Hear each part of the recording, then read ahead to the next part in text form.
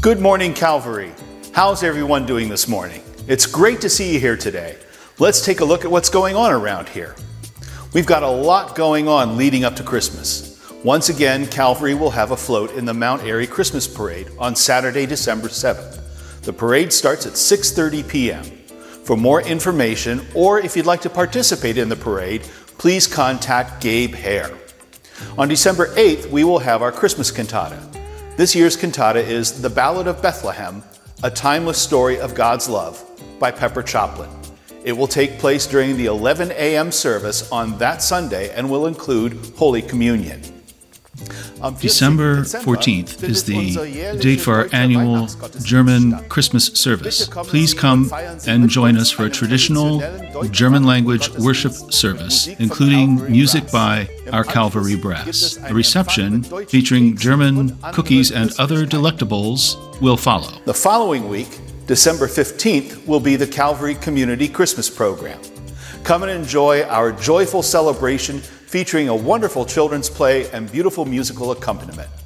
It's a perfect way to embrace the true spirit of Christmas and create lasting memories with our community. It will take place at 4 p.m. and a reception will follow. On Thursday, December 19th, we will hold our annual Blue Christmas worship service. Not everyone is able to embrace wholeheartedly the spirit of the holiday season. Those whose hearts are heavy with grief or depression can feel disconnected from the joyful holiday spirit around them. And so we offer a special Blue Christmas. It's a chance to allow ourselves space for our feelings and welcome the comfort God gives us through the gospel of Jesus' birth among us.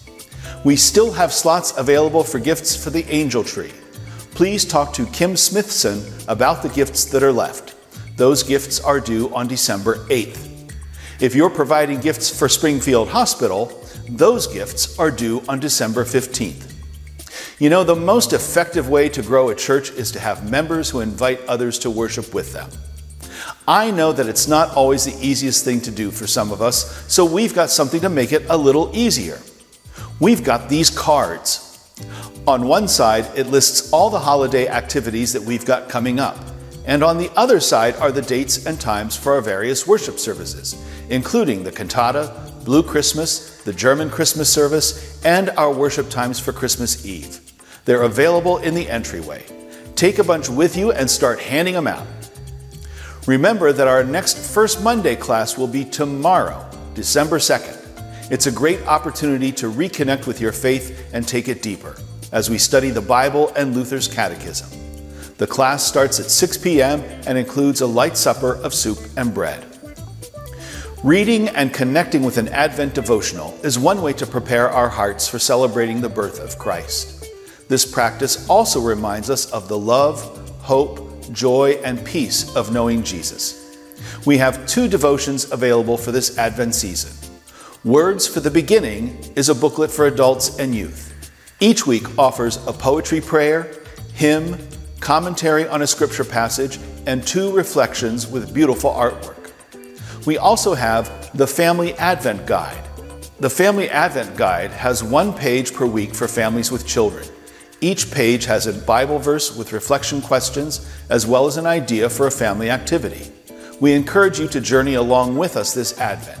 May you find belovedness and hope in these days. That's everything for today. Thank you so much for being with us today, and may God bless us in our time together. May you be a blessing to those around you this week, and we'll see you next Sunday. Bye-bye.